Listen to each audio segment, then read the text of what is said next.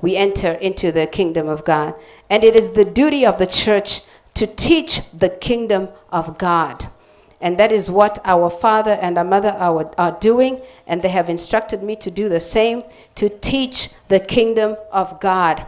The economy of this world overcomes us when we don't operate in the kingdom of God. When we operate in the system of this world, then we are going to have problems. The system of the kingdom of heaven is different from the system of this world. What is going on around us right now? Here in Zimbabwe and the world over, the economy has just gone crazy. Things are not what they used to be, at least in my world, they're not what they used to be. Everything just gets harder and harder. Things are getting tighter and tighter.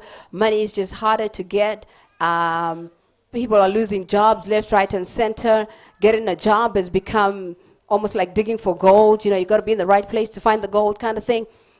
That is what the system of the world says.